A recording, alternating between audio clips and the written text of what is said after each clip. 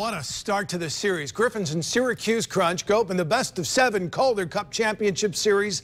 This one went down to the wire. Griffins come from behind, beat the Crunch 3-2. Let's take you out to Van Arena for the highlights. Tampa Bay GM Steve Yzerman in the house. Of course, the Crunch, a Tampa Bay affiliate. There's Jared Coro. He has been great in the playoffs. First period, Griff strike first. Thomas Nosek is 8th in the playoffs. It's a 1-0 game. Short-handed now. The Crunch tied up. Corey Conacher to Kevin Lynch. It's 1-1. Put it right on the tape. Early second period, Crunch take a 2-1 lead. Joel Vermeen in front beats Coro. That's the last puck they get past him late in the period. Colin Campbell behind the net does the dirty work and then fires it in front to Nathan Page. Page buries it in the back of the net. The captain ties it up at 2. Final minute. Griffins on the power play thanks to a too many men on the ice penalty. Matt Laredo over to Ford, and there's your game winner. Thomas Nosek with just under 14 seconds to play.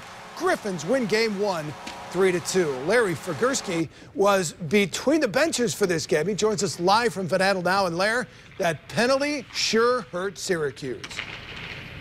Yeah, it sure did, Jack. Came at an inopportune time, obviously, for the Syracuse Crunch. You know, good teams find a way to win when maybe they don't play their best nights. And to a man, that's what the Griffins players said after this one. Syracuse came in wanting to see if they could skate with the Griffins, and if they could find a way to slow down the Grand Rapids power play, which had been ranked #1 in the league all year.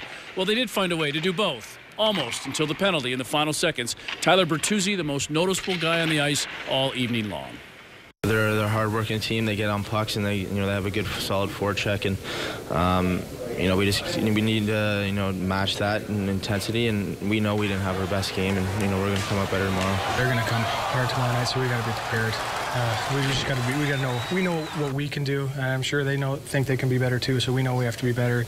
And now guys know how good of a hockey team we're playing against. That's a really good hockey team, so we're going to have to be prepared. You know what? That's a huge win for our hockey team, just to kick off the finals with a win at home. Like you said, it could have went either way. They had a lot of opportunities. If you look at the start of the third period, they had us hemmed in for about a good 8 minutes. They just kept on coming in waves. And you know what? Our job is to protect home ice, and we did so tonight. And tomorrow it's going to be even tougher. Huge win indeed, Jack. And every game has its storyline. For the Griffins, tomorrow night will be you win Saturday night in Grand Rapids. This series will end back here regardless, even in worst-case scenario, of the 3 games in Syracuse. So big one here again tonight. Live in downtown Grand Rapids, Larry Figursky, 24-hour News 8. Jack.